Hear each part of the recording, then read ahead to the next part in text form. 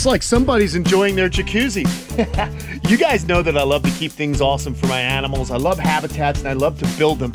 One of my favorite things to do with this channel, and in the past of being a reptile keeper, is to go out and meet as many people as I can and see how they do things, so it inspires me to do better for my animals. Well, today we're gonna go back to Australia a few weeks ago, and I want you to meet my friend Joe Ball. Now, Joe is a really cool guy. I met him in 2014, and he recently moved to a new place, and he's got some amazing setups. So I want you guys to check these out and get inspired, because Joe is doing things so amazing out there. I think you'll be really pleased, and you'll get a lot of cool ideas about how he keeps his birds, and also Australia's largest monitor lizard, the parente.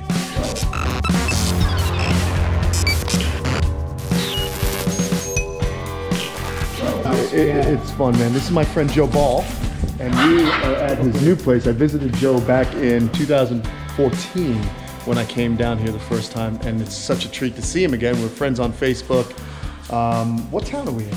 We are in just outside of Caboolture, which is just south of the Sunshine and North Brisbane. We're meeting some of his fine feathered friends. There's Brian's hanging out and Dave's hanging out with us. This is our last day here in Australia, and what a treat to be able to catch up with Joe again. But this is a Latino macaw, otherwise known as albino. But they're just beautiful. Oh, how marvelous. So let's walk out, because I think they're getting upset, right? We'll check the other mutation bird out. Okay, cool. Yeah. For sure. I'd love to see that. This is interesting. So you liked reptiles. I mean, you're always into reptiles. Yeah. But just like birds, and now you just bought this beautiful, it's like a farm, man. I mean, it's a piece of property that we bought that was basically an enabler for me and the wife to go nuts. Get whatever we want. Yeah, his wife's really into dogs and animals, and so now he's got goats and he's got birds, and just look around and look at these beautiful aviaries. So what happens is the birds are inside. He can shut these rolling doors, but there are also outside aviaries that all you got to do is just throw the doors up, and we're actually going to see one in here. But what's cool is if there's any kind of inclement weather, then he can go ahead and just... Noise control too, because these are very, very noisy animals, especially when you've got 11 blue and gold macaws all going off at 5 a.m. in the morning. Yeah, it means I can let them out when I want them out at 8, 9 o'clock in the morning, as opposed to them controlling me when I don't want them to. Radio, you got it. So here are, who are we looking at? This is another mutation of the blue and gold macaw. It's an opaline, so similar to the Latino, but this is a sex-linked mutation. Okay. So, oh my God! Look at those wings. Yeah. I'm sorry, I get excited. I'm a little colorblind, but I can see the yellow, burnt yellow, like almost orange, and then is that a blue? The blue tips on the wing? Yeah, it's blue. My God. And deep yellow, which sort of gives sort of an orange luster to it. So incredible. And you were mentioning that years ago, the exotic bird community here in Australia lobbied. Well, yeah, they fought a fight, if you like. And in Australia, we're allowed to keep exotic birds.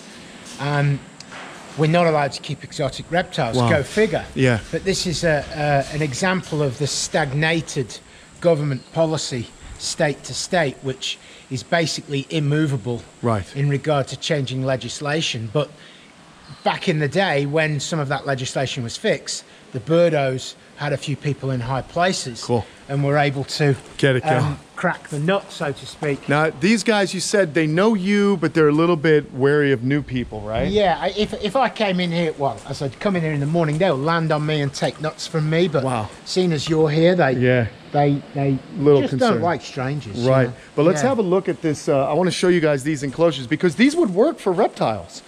These are beautiful. You know, he's got the footing down here. Concrete footing, and then the steel is anchored into the footing, or aluminum. I don't know if it's aluminum or steel. Steel. All right. And then, but look, this was a really brilliant idea, mate. So he's got a track, just like a regular old. Lower the door. Yeah, it's just so you guys can kind of get an idea. how cool this is. Just a very simple idea to keep the animals confined inside. But look at this, he's right there. He's gonna go and lower it, and he does it nice and slow. So what do you got? Look at this. I love it. I absolutely love that, yeah.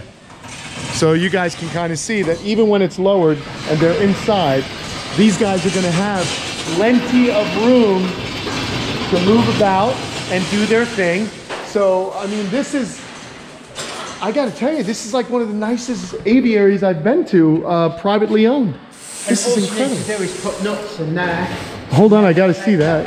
They'll fly in and you shut the door. So let's see, he just said all you gotta do. They will dance for nuts. They'll do. So the only time I give them nuts is when I want them to do something for me. Okay. So I just put nuts in there in the afternoon.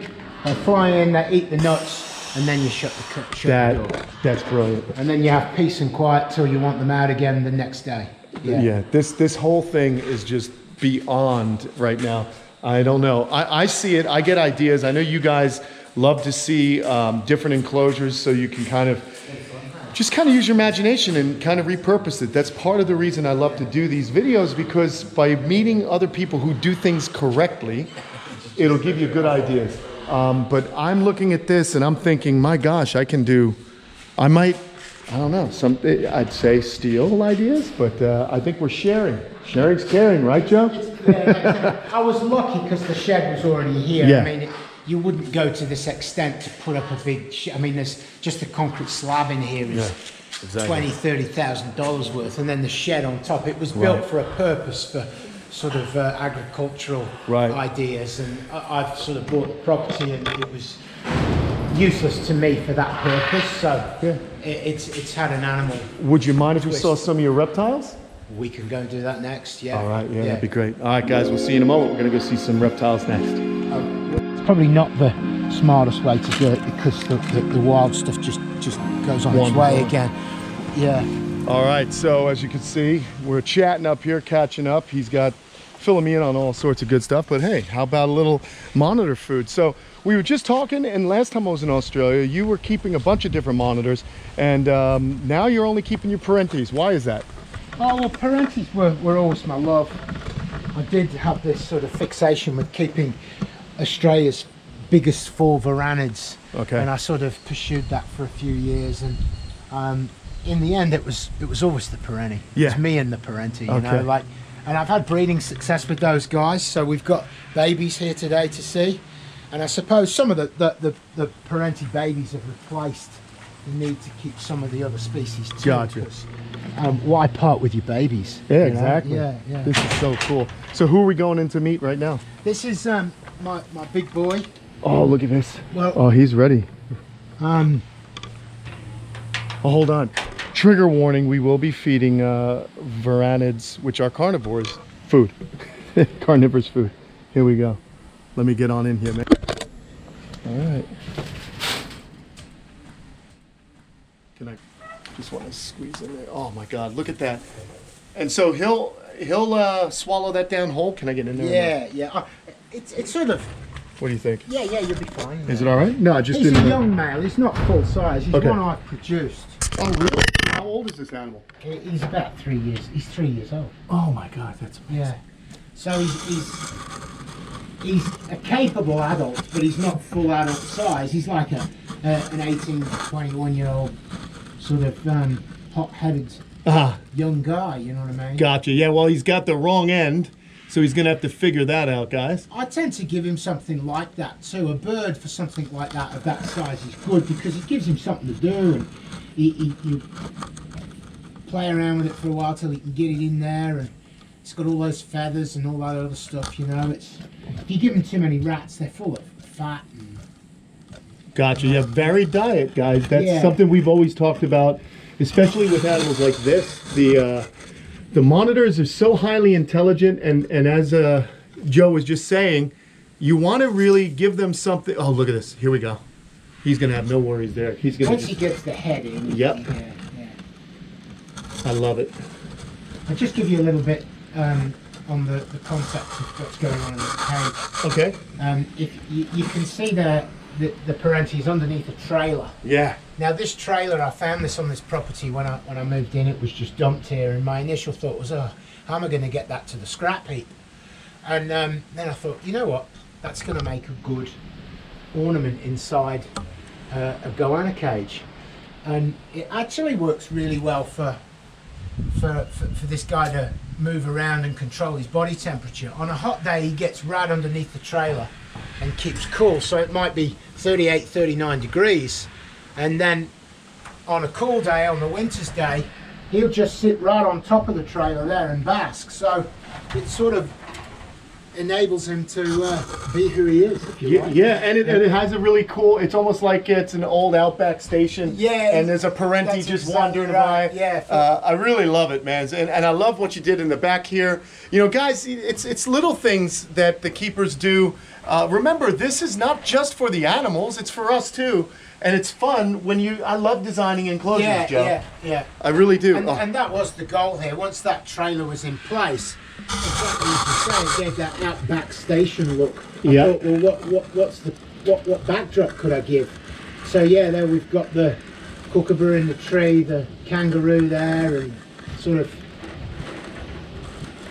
I love this. Yeah, it just gives that complete Aussie look, and yeah, it's great. This guy deserves it, you know. He does. He's Australia's biggest, most impressive varanid, and I reckon he's got Australia's most impressive varanid cage too. Oh, right. So. Yeah, right. And you know, the other cool thing is, if I remember correctly, you're an immigrant to Australia, are you? Yeah, I'm a palm, as the Aussies would say. So I'm a prisoner of Mother England, and I escaped from England, and I ply my trade here in Australia. So very good. I've been here nearly 20 years. Okay. Yeah. And, yeah. Well, you know, you could have had the bad weather and worse food. Now you've got the good weather and pretty darn lobsters the size of your head. If you want. That's it. Not a bad trade-off. Yeah. There's not many downsides to it. No, I don't think so. Or you can be the parenti, and you can have this nice piece of chicken. So as you can see, what's his name again? What's this lizard's name, Joe? I haven't named him. Oh, you haven't? Okay, yeah. I do the same thing. Yeah. Well, why don't you guys give Joe some ideas in the comments below? He'll have a look at this video. I haven't named him, but he is one I produced, you know, and I've kept these guys for some years, and I suppose that's what happens when you breed reptiles for some time. Yeah. You don't always give them the warm, fuzzy name. But, yeah. That's true. Well, I do have, you know, my big water monitor Slinky, and then I've got Lagatha, the croc monitor, and a couple other monitors. I do actually have a Mertens, Joe. I have an Australian species, a pretty sight. Yeah. Oh, look at this. He's going to get that. They'd be quite hard to get hold of over there. They were, yeah, but I was very fortunate because someone who watches the channel had one and sent it to me, and just a beautiful animal. Got it set up. This is a good little video for you to capture him eating, because I actually hand-picked the chicken so that it is a little bit bigger than he can handle, just so it... It's a little work, and you know, some people would probably be like, oh, that's not good, but listen, these animals will overtake larger prey in the wild, and this is a good way to kind of enrich them, which again, you know, monitors need enrichment. They're highly intelligent. Look, and you could give it a rat that's easier for it to swallow, but it's got way more fat content and weight, and the rat could weigh more than the chicken, and it would eat it in a heartbeat because of the shape of the rat. But you see a chicken like that, for a monitor, it's harder to eat. It's got the head, it's got the wings and all that, and it really is an all-round better exercise for a goanna to eat something like that than a big fatty rat that's sort of been retired from a breeding colony of rodents, if you like. Yeah, and now he's also going to have the benefit of all the bone and sinew. There'll be some protein, but also quite a lot of calcium in that chicken. So when they eat a whole prey item, varanids are actually going to digest pretty much everything except the feathers. Look at this guy. He is a beauty. I love this, man. I love the way you've got this set up. So we're almost done here. He's almost there, so I just want to keep on getting footage of him eating. That's real, you know, in the wild. They're not going to be able to go, pick something that's exactly the right size for them. They've got to Yeah, that guy would run as fast as an Olympic sprinter and bring down a bird like that, and then spend all afternoon figuring out how he's going to get it in his gut. Well, yeah, you bring up a good point. Let's look at the body type of this animal. You know, the first thing I notice about Parentes is they look athletic. They are the runners of the monitor world. Oh, mate, and this guy, especially the age he's at, like if you find a 6-7-year-old male Parente that's been in captivity, he's probably twice as heavy, probably another 25% longer, and would be moderately slow. You know, yes, at feed time he's going to be pretty quick, but this guy, on the other hand, he is your worst nightmare. You know, if you've got food in your hand and you get yourself positioned incorrectly and he's running, you're in trouble. It's great. This is why I love doing these videos, because you get to see some natural history right here, some ecology, the way the animal moves, the way the animal eats. It's so important as keepers to see how other keepers do it, because obviously you've had a lot of success since you've been breeding them. How many years have you been breeding Parente? Oh, it'd be 7, I think. 7 years? Yeah. Very cool. He's almost there, folks. We are getting there. Look at this. Well done. Oh, good boy. Yeah, he's there now. Oh, that's it. Yeah, look out. Now he'll just do the little S's with his neck, and he's going to push that bird right into his belly. And when's the next time you're going to feed him? With this guy, because he's a male, I tend to keep him lean and mean too. So I like to give him a meal like that, just as we've gone through and described, with its balanced nutrients and so on and so forth. I'll probably give it another week. Yep. I mean, he'd be ready again in 3 days' time, but you know. There you go. Let's just see him disappear. One little claw. There it is. As you can see when you look at him, there's not a scrap of excess. Oh no, this is that's a lean animal. That's one of the things that is easy to make the mistake. You see these animals, and people overfeed them in captivity. And I did that too. Yeah, we've all made mistakes. 7 years in, I definitely don't do that. Gotcha. Yeah, I want this guy to be athletic. I want him to be fit and healthy. Yeah, he's probably unhandleable on a hot day. Right. Well, in general, he's unhandleable, but hey, listen. He's a breeding animal. Yeah. And I want him in tip-top condition. Well, he's beautiful, and that was quite a sight. I just watched a Parente take down a nice big chicken, and my gosh, what a beautiful animal. So again, it doesn't have a name. So if you folks want to help us out, I know that Joe will be watching this video, so maybe he'll read some comments and we'll have a name for this bloke here.